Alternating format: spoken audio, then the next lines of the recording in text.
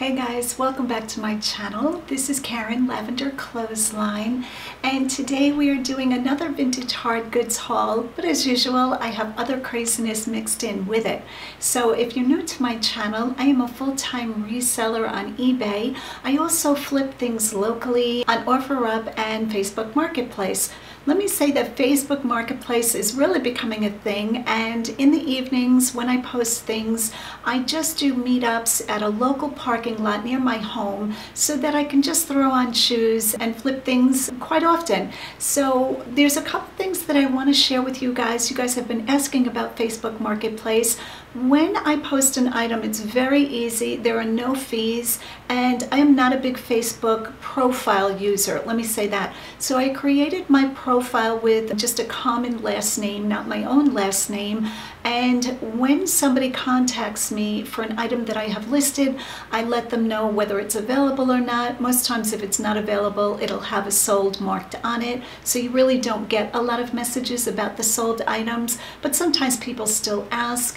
But when an item is available, I try to get back to the people quite quickly because Facebook Marketplace seems to be a very instant, quick flip type of situation. So in the evenings when I am working on other things or just relaxing and somebody messages me, I try to do a meetup fairly quickly. I try to be available. And like I said, I meet up in a store parking lot that is near my home, very convenient. And I just let the person know that they're welcome to come pick it up. I give them the location, the store name, and I instruct them to message me when they're 10 minutes away. That way I don't waste my time with people that don't show up, because it's very rare somebody is going to say, yes, I'm on my way, I'm 10 minutes away, and then not show up. So I have had great success on Facebook Marketplace, and one of the greatest things is there's no fees. So that has worked out well for bigger items that I really don't want to list or ship on eBay.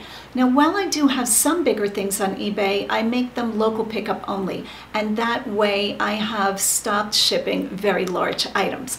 But today I am going to show you things that I picked up. Most of this is thrift store finds, a couple different thrift stores, and when I can, I will let you know what I paid for them, when I remember, and what I expect to get for them. If you really want to see what my items are bringing, you can always go into my eBay store, Lavender Clothesline, and sort my items by solds, and that will show you what items I am selling every day. With all of that said, let's jump right into it. Let's get started. Hit that like and subscribe button, and we'll see what I found.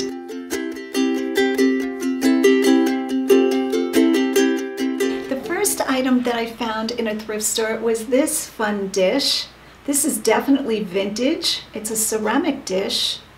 No branding on the bottom. It does say 32 out of 929. So I imagine, if having that numbering, I imagine a company made these. Now, a lot of times these type items were unfinished and the person buying them would paint them. It was kind of like a craft thing to do. But I could be wrong about that. It could be that it is a craft item. I'm unsure, but I will go ahead and look at it, run a comp on it with descriptive words that will hopefully show me what I have here. But I can tell it is an appetizing or hors d'oeuvres tray, and the mushrooms in the middle are fixed, but they have, are they fixed? Oh, it screws off. You know, I just discovered that. Let me see if this comes off and what this is. Now, I thought originally it might be a salt and pepper shaker. Does this come off? Now it's a question. It goes round and round, but it doesn't seem to come off. Might be a cork. This is getting more and more interesting. What is this? Why would this unscrew? Okay, I have no idea, which is not unusual for me. But as you can see, the mushrooms have little holes, and I think that's for toothpicks. So you would put your olives or your little pigs in a blanket or your sandwiches or cheese cubes, and you would have little toothpicks coming out of the mushroom. As far as I can tell, that's what I think they're for. But I thought this was great fun. I paid $3 for it, and I have no idea what this will bring. If they're very common, I don't imagine this is going to bring more than $25, but still a good profit, good pickup. And now I'm going to be playing with this mushroom thing to see if this comes off, and hopefully I won't break it. All right, item number 2, I actually put in my cart, and then I was thinking about it, hesitating a little bit, is this beautiful vintage brass tray. So as you can see, it has like a railing, like an edge all the way around. And it is a bamboo style, not real bamboo, you know, bamboo look with 2 handles, very large. This is what the bottom looks like, very shiny. And as you can see, I paid $7 for it in Goodwill. Now I went back and forth a few times with this tray in my mind, saying, do I want to ship something this large? And the end result, of course, as you can tell, is I bought it because I did have the thought that this tray is really wonderful for entertaining. This is great for a bar or just any kind of large entertaining, maybe a wedding or a big party. So with everybody practicing social distancing, I am convinced that when the COVID pandemic has subsided, hopefully sooner than later, that families and friends are really going to want to get together and entertain each other. That's just my thinking. I really think we're going to see a surge in parties and get-togethers because everybody is really tired of social distancing. So that is just my thought. I am picking up quite a bit of entertaining wear, I'm going to call it, when I see something, because I don't think this pandemic is going to last forever and we're all going to want to hang out with each other and have fun celebrations. So I am saying yes to entertaining wear, bar wear, you know, things that can really be brought out for large serving of parties. Does that make sense? Large serving of parties? Serving large parties. So I said yes to this, $7, and I would think this is probably going to bring between $45 and $55. So what am I basing that on? I don't have a clue. I didn't check any comps for any of this stuff today, so just know that the prices I'm telling you are pretty much guesses. Staying with the brass theme, I found these gorgeous bookends. Look at these vintage bookends. Are these not gorgeous? I was so happy to find these. I love finding these because they're beautifully made. The aesthetic is beautiful. Bookends, I do very well with bookends, especially vintage ones that are heavy. So when I saw these sitting on the shelf, I was thrilled. I paid $3 for the 2. And as you can see, it's the famous, I don't know the name of this artwork. It's a Native American sitting on a horse. And you can see the bottom has the telltale sign of aged felt, which really locks in the thought that these are vintage. You can't fake aged felt, in my opinion. So I said yes to these, and I'm guessing, depending on how common these are on eBay or any selling platform, I'm guessing these are going to bring good money. So I am thinking probably $60, $70, somewhere around there. So I could be wrong about that, and I will report back on Instagram when these sell so you guys can see. But I love good brass bookends. Let me just say vintage brass bookends. A lot of times the ones that I've sold were of military symbols. What else have I sold? I think I had like a Celtic tribal banding looking thing. How's that for descriptive? Whenever I see brass, very heavy brass bookends that are vintage, I almost always say yes. All right, what shall we talk about now? Let's talk about metal that will not bring high money, and why did I pick them up? So on the shelf, I saw these, I'm gonna call them champagne goblets. These are quite common. This is Lemsa. Lemsa is, I think it's L-E-M-S-A. I'm not gonna even bother putting on my glasses, but these are silver plate, made in Spain, and they don't bring a lot of money. As you can see, I paid $2 a cup. So I went back and forth. Now here's my thinking. Ready for this? Even though these typically probably bring $5 to $7 a piece, so maybe you're going to get $10 looking at that price point, and I paid $4, not a good return rate on your money. I feel these are good, and I'm hoping my keywords carry these. So if the market was saturated with them, I would not have picked them up.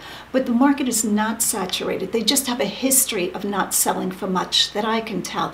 But I feel the design is very good, and I think these need like consideration to bring bigger money. I think they should bring more money. I know that's a crazy concept, but I went ahead and picked them up for the $4, and I'm hoping to get about the $20 to $25 mark for them.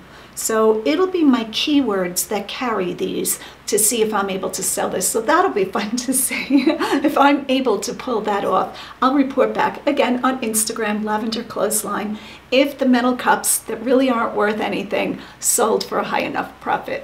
All right, this next dish is just a little tiled dish. I think some people might have used these as ashtrays back in the day. Just little tiny tiles. Now these tiles I think were put in individually. Somebody sat there and did this. Sometimes the tile work that you see on tabletops and pieces of furniture, that tile actually came on like a mesh sheet, and you would put down an adhesive and you would lay the mesh, kind of like a lot of tiles are nowadays. But I believe these were individually placed. And this, I think, is original to the dish. So this was created like this. I imagine this was probably made, I'm gonna guess India, someplace like that. But I thought this was beautiful. And this came from Williams Grove Flea Market. Just on a day I had picked up a lot of stuff, and I thought this was cool. I just threw it in my cart. Yep, I'm actually bringing a wheelie cart, an old lady pull-behind cart, to the flea market, which is kind of 50-50. It does help with less trips back and forth to the car when you go to a flea market, but when the flea market is crowded, pulling a cart or pushing a cart is quite the drag. And you know me, I'm on the move, so I'm hopping over boxes, I'm kneeling down, up and down, and the cart does get in the way. But this day I bought quite a bit, and these were one of the pieces. So I said yes to this. I paid $2. I haven't checked this. I'm picturing probably 15, 18, maybe not quite that high. All right, the next item I bought, I love this, love this, love this. I just have a thing for beautiful wood. So I saw these coasters sitting on the shelf, and right away in my cart, yes please, they're beautiful. They kind of have like a bullseye circle pattern, like grooved, really pretty, teak wood. There's 8 of them. They come in this little open-ended box. So I really liked that. And on the bottom, let me see if I can do this without making coasters crash all over. On the bottom, Goodwood, genuine teak, Thailand. So yes, please. I love teak. Teak is gorgeous. And yeah, so that's all I got to say about those. I paid $3 for these. I have not comped them. You're going to get sick of hearing me say I have not comped these, but I'm thinking this is going to bring 25 to 30. Let's talk about pillowcases. Not the most exciting thing in the world, but I sell a lot of pillowcases. Now, while a lot of the linens I have in my store right now are Pottery Barn and current brands, these are vintage. And you can tell by the colorway and the pattern, and you can also tell by the label. So a label of vintage items will either say Union made, or a lot of it's made in the USA, but these are Sears and Roebuck, and they are fine muslin. A lot of the vintage linens that I find are either percale, muslin, you know, they don't have names like organic cotton or microfiber. Most of them will say muslin, percale, that type of wording. And again, made in the USA, really pretty. I got 2 of them. Now I either paid $1.97 for the 2 or $2.50. So figure between $2 and $2.50. And I imagine these will bring between $18 and $20 I'm hoping for. All right, next up, we're going to switch gears a little bit. I'm going to talk about a contemporary item that I like to find. This is a brand, and this brand is the Pioneer Woman. I think her name is Ree Drummond. Is that her name? Is Ree her first name? I always forget. She really made a great success with branding herself. She lives on a ranch with her husband. She wrote a book that tells their love story. She has a cooking show. She has home decor, and she seems really sweet. So I think her items do well because she has a really good eye for aesthetic. So I don't know where her items are sold, the home decor items and the ceramics. My guess is maybe either Kohl's or I don't know. If you guys know where Ree Drummond is sold, the Pioneer Woman, her stuff is branded under, would you let me know? I could probably research it myself if I remember to, but I did not leave the sticker on this of what I paid for this. I believe I paid $4 for this. So her items like this bring good money. So say I paid $4 for this, I'm guessing I'll probably get $25 for it. Plus shipping, my buyer always pays shipping. So I was happy to see there were no cracks or chips. You know, it's always nerve-wracking when you see something you like sitting on a shelf and it's like, oh, that's so pretty. And you go to grab it, it's like, please don't be chipped. It's almost like you wish it not to be chipped. But a lot of times they are chipped in the thrift stores. But this one is in great shape, along with, looks like coffee spills or something. I haven't even washed it yet. But, so there's that. All right, next item up is vintage, but there is no maker's mark. This beautiful candelabra, look how pretty this is. So this candelabra is vintage. I can tell by the vintage dust on the marble down here. This disc is marble. And the candelabra itself is a metal, but it's not silver or silver plate. It almost seems like, I don't know my metals, but this is painted over metal. So I'm not quite sure what metal it is, but the finish is a silver paint. So how do I know that? You could just tell by the finish after a while. You can see a little bit where it's worn too. And the bottom, let me just hold this like this. The bottom has no marking. But I love this, and I think the keywords will carry this. This fits into a lot of decor. I think this is great for romantic style, Hollywood Regency. You know, sometimes I use keywords that you have to be careful you're not copying a trademarked keyword title. Like Rachel Ashwell, who sells in Target very big, and she also has her own stores and brand. She is shabby chic, and for the longest time shabby chic was used, and a lot of people got Veros for it because that's a trademarked title or name. So while I won't use shabby chic, sometimes I'll say things like shabby farmhouse decor. I'll make up my own. I would never use shabby and chic, even if I separated the two. So you can use chic, you can use shabby, you just can't use both of them because she owns that name. That's pretty, you've arrived in life if you own words. That's crazy. But you know, it's just like with Nike, with Just Do It. You can't go around putting Just Do It on a shirt and get away with it. It's registered, it's trademarked. But getting back to this candelabra, beautiful. So 5-arm, romantic, Hollywood Regency, farmhouse, chic decor. How's that? All right, the next item up is not vintage, it's not hard goods. Why did I buy it? So this item, we all know how sporty I am. I'm just being sarcastic, is a baseball mitt, softball, something, Rawlings, and it looks to be a catcher's mitt, right? That's what that woven part looks like. See, so how can a 60-year-old woman who knows nothing about baseball or softball pick up a mitt and sell it? Because we have comps.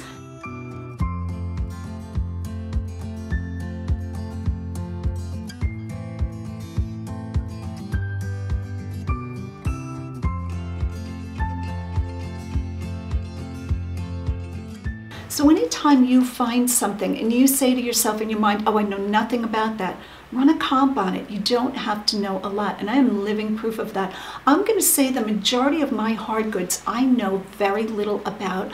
Yeah, I do learn and I do research, but it doesn't stop me from selling it. I think that's part of the reason I'm a success. I find something, I look at the quality, I say, oh, this is really pretty, and then I sell it. And a lot of times I really didn't find out completely what the item was.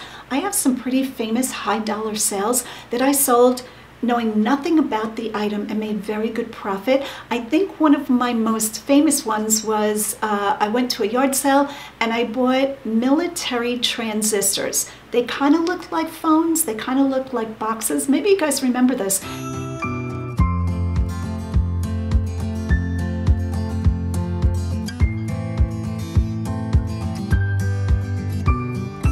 And the man at the yard sale who was running the yard sale, I was buying a lot from him.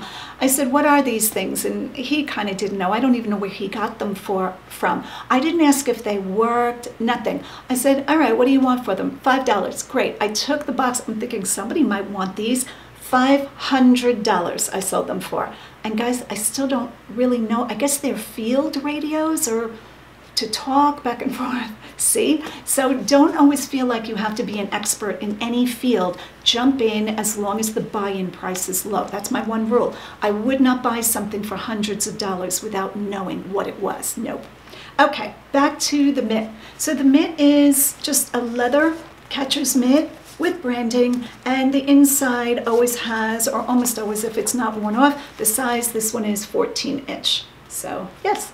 And I bought this for, I think this was $3. No idea what this is going to bring, but definitely enough profit built in and way more than $3. The next item that I found, I don't think this is vintage. It could be vintage, maybe on the fence about being vintage, is this beautiful shoe shine box.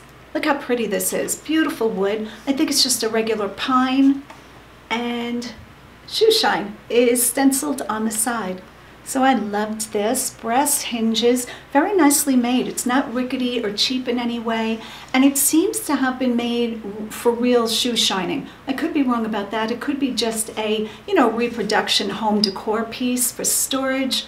But I thought maybe the companies that put out shoe polish, those types of things, brushes, might have made this as a kit. So I'm going to look that up. But for the price I paid, which was, I think I paid $4 for this, absolutely yes, all day long. Because I don't think people are going to be rushing to buy shoe shine kit boxes, but I think this is great for home decor. So I said yes to this. I'm going to undo the clasp for us so we can take a look inside. Okay, so I undid the clasp so we could take a look inside and see how nicely the box is made. Nice thick wood, really sturdy. So I said yes. Anybody need a shoe shine? 5 cents. All right, the last two items that I'm going to talk about are shoes and why I picked them up, if I even know why I picked them up. I saw this pair of shoes sitting on the shelf in a Goodwill, and I paid $7.50 for them. Giannetti, and this is Italy, right? Yeah, made in Italy. Leather slide wedge shoes, my size. But I did try them on, and like I said, I have a lot of shoes, so I'll be selling these. And I don't imagine these are super high-end. I don't know where Giannetti is sold. I'm gonna guess at like maybe TJ Maxx, maybe. Could be Nordstrom's Rack, but I'm gonna guess TJ Maxx, Marshalls, that type of thing. And so I paid $7.50, and I haven't comped them. But going on just the aesthetic, what condition they're in, I'm thinking 20 to 25. All right, the last pair of shoes is a brand that I normally don't pick up that much of. This is Hush Puppy. So these are what they look like. Here are men's Oxford lace-ups. Really nice. That's that side. And the reason I picked these up and paid $10 for it, that's crazy for me, is because of the leather. This leather is so supple and so soft. It's not the stiff leather that when you put on the shoe, your foot is formed. This is more, not like a slipper, but it's not lined, it's not hard. Can you guys see? This is really super soft. And I thought the man that wears this shoe is really laid back. How's that for a crazy thing? But trying to see if they say it's just US 11. I don't see that it says what type of leather. I was expecting it to say like deer skin or goat skin, but really beautiful. And like I said, $10. I was taking a chance because I didn't run comps. Really great condition. So I said yes to them. All right, guys, that's the haul for today. I hope you enjoyed it. Thanks for hanging out with me. Please hit the like and subscribe button. And as always, go out and get what's yours.